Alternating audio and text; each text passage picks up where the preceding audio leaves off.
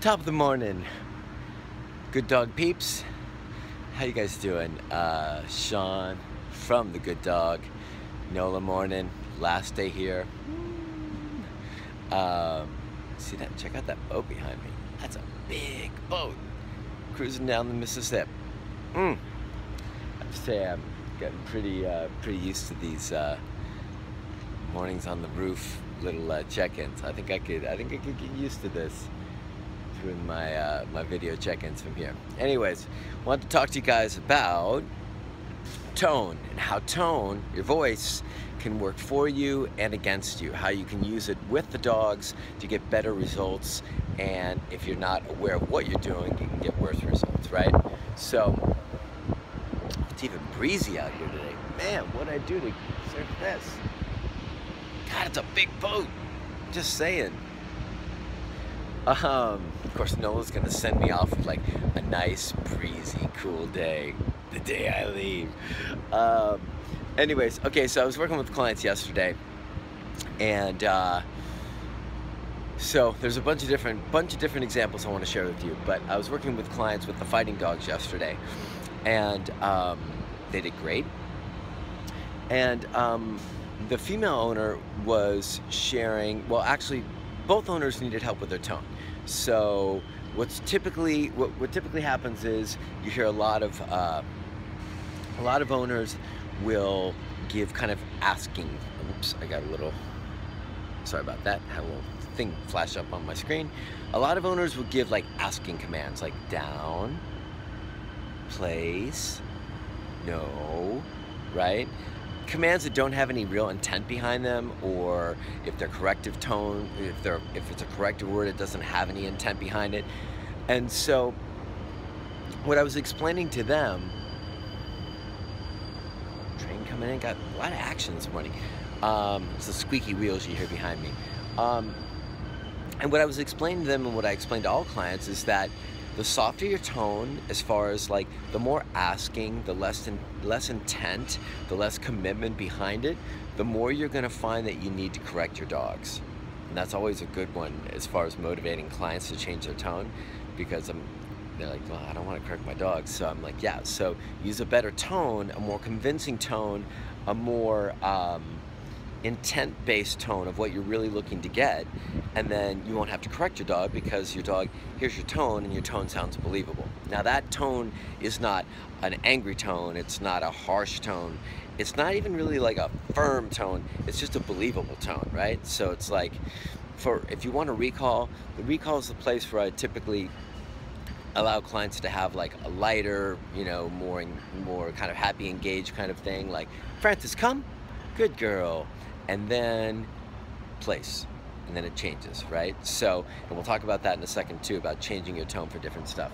So I'll let that be like, for recall and stuff like that, you can have that, but when you need your dog to sit down, place or something, it has to have a different tone.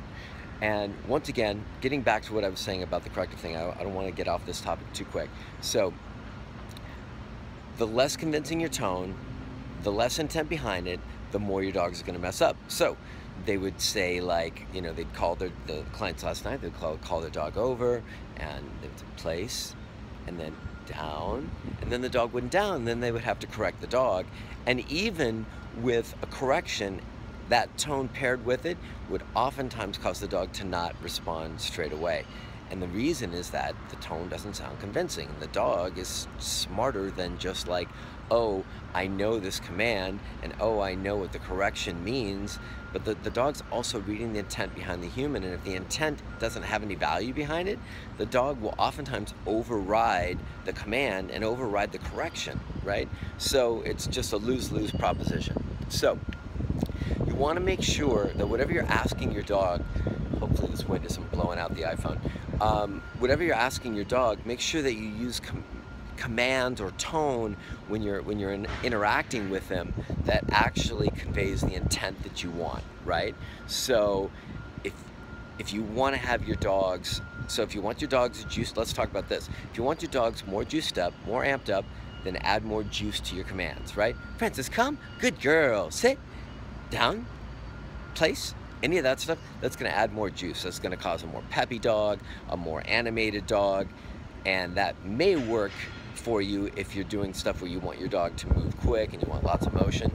It will likely work against you if you want your dog to be calm and want your dog to be relaxed.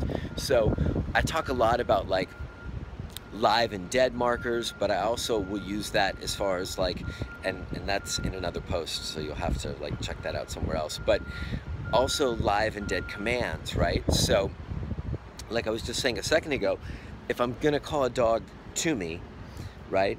So I want a dog to move towards me, so then if I want that, my intent is I want motion, right?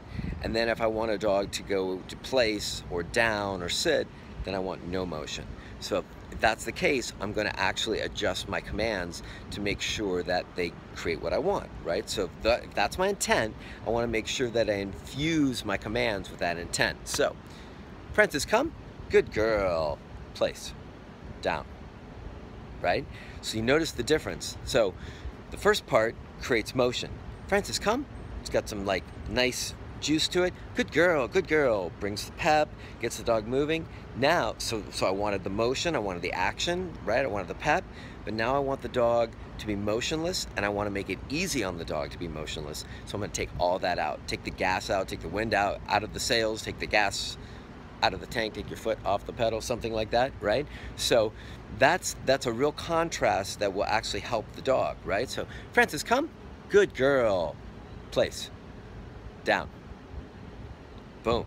So now we create motion, and then boom, we take the motion out and we make it easy for our dogs to succeed with boom, being still.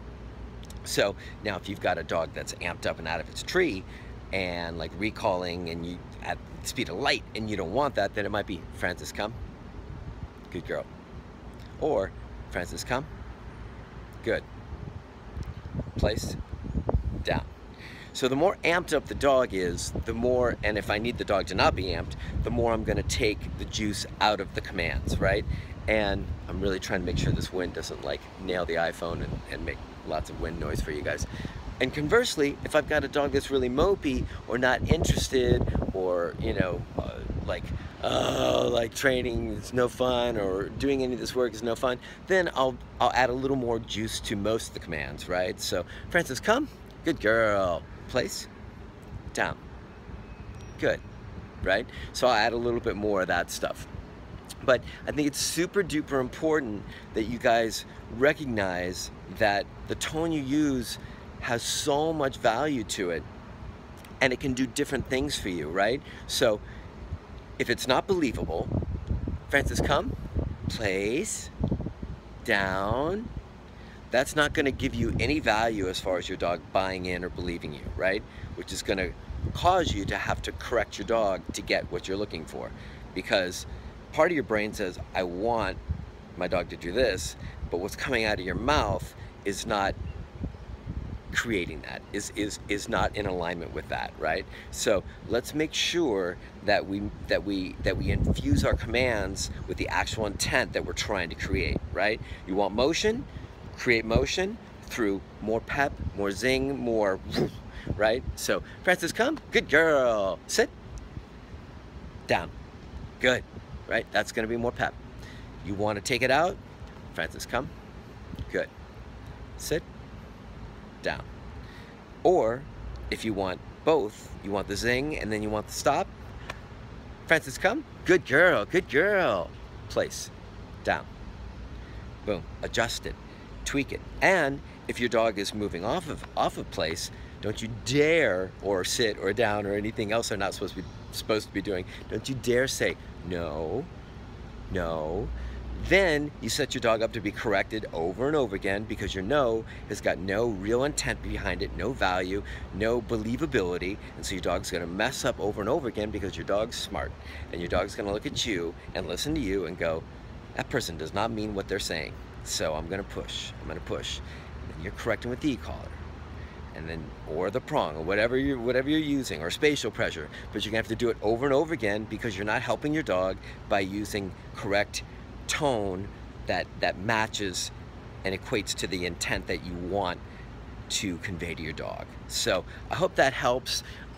Use your tone to get what you want. Use your tone to convey intent. Use your tone to help your dog, not make it harder on your dog. I know we love our dogs, and so we want to make sure we don't hurt their feelings or anything like that. But the reality is you're not going to hurt your dog's feelings by giving them tone or intent in your tone that conveys what you want. You're just going to help them succeed in the activities you're trying to get them to succeed in. Conversely, if you don't infuse your tone with the right stuff, if your intent and tone don't align, your dog's going to struggle, make mistakes, you're going to have to correct them over and over again, and your dog's not going to believe what you have to say, which then we can get into the whole ripple effect of like, now you're not a believable presence. What else is that going to ripple out into? Which is a whole other conversation, but I mean, that can like have massive, massive impact on how your dog just behaves in general, as far as like just not seeing you as a believable presence. So then your dog gets into all kinds of monkey business because the human being that your dog lives with doesn't have a believable presence. So then your dog thinks everything's up for grabs, right? So with the fighting dogs last night, I'll close it out with this. With the fighting dogs last night, the mom is the main trigger because the pushy bratty dog is her dog, right? The two dogs belong to the different owners, but they cohabitate. They haven't for a while, but they're cohabitating. And so the real problem dog is her dog. And so she had to come with real believable intent for that dog to get into a zone of the world's not up for grabs, and I can't just go lay that other dog out because I want to. She needed to become completely believable. So her tone had to be like, absolutely, like, I mean, we worked on it over and over again. It was hard for her, but I really conveyed to her that if she would put the right intent behind it, she could actually create the reality she wants, which is non-fighting dogs, right? Not just that the tone alone is gonna do it all for them, but that's a big part of it.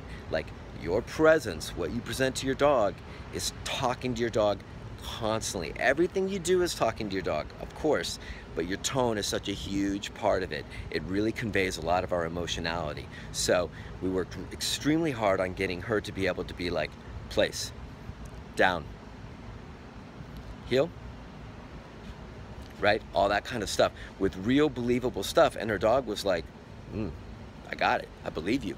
I buy this.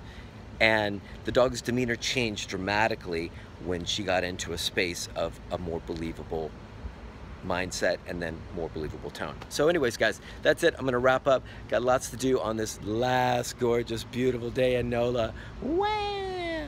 But hopefully that helps clarify how tone can work for and against you guys. If you have any questions about it, hit me up in the comments. And of course, I'm always happy to answer your questions and try and help you guys out if you've got any. So, all right, you guys take care, and I'll catch you on the flip. See ya. Bye.